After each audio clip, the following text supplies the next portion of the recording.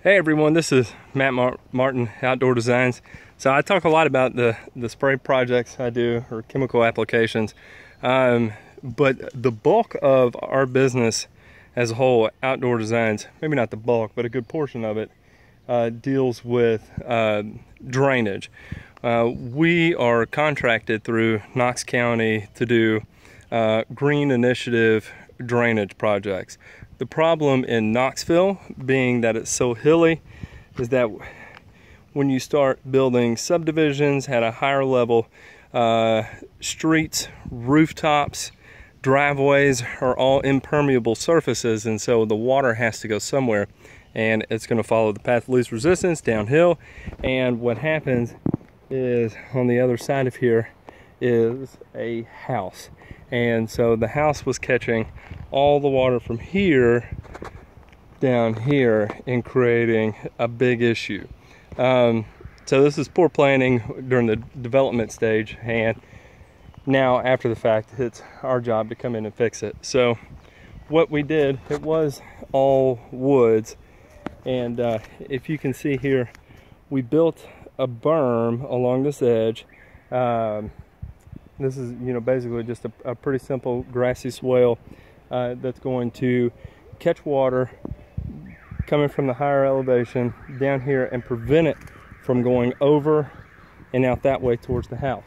So we'll catch it here, and then we're going to run this all the way down into a retention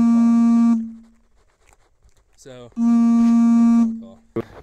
So we're going to keep going this way, and I'll take you down here to what the finished project looks like.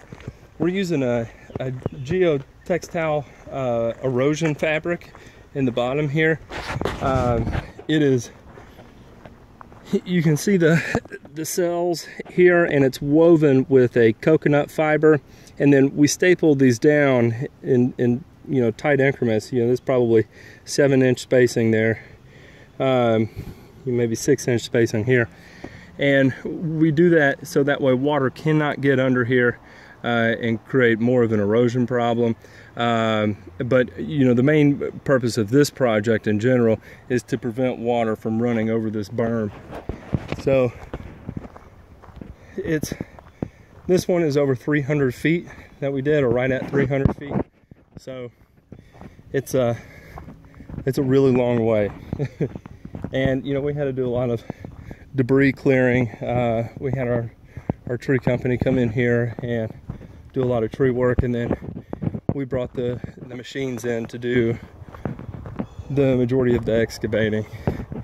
As you can see down here, water's going to be traveling really fast at this point.